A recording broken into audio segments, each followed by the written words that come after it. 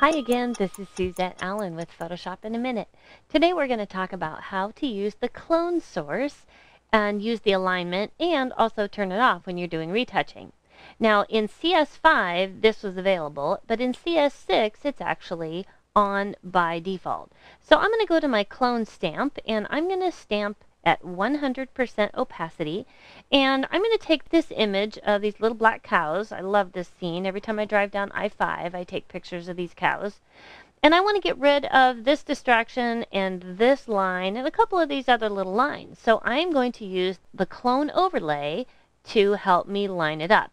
So I'm just going to zoom in just a little bit so I can see, and basically I want to get rid of this cow. So all I need to do, let's make my brush a little bit bigger. I'm going to align it up on this line, and I'm going to Alt-click, then move my mouse down, and you can see when that line is perfectly lined up. This is great for this kind of thing. So I can just click and then clone and get rid of that extra cow, and then just clone a little bit farther down. So that's how you would use the clone alignment. But half the time you want to turn it off. Anytime you're cloning on a face and retouching, you definitely want to turn it off. So here's how. When you're on the clone tool, on the option bar right up here, you're going to go to the clone source.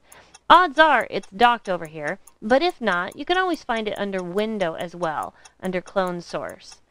So once you're in there, all you have to do is uncheck Show Overlay, and then it turns it off. It still works exactly the same. It just doesn't show that little ghost overlay, so it actually makes it a lot easier to retouch.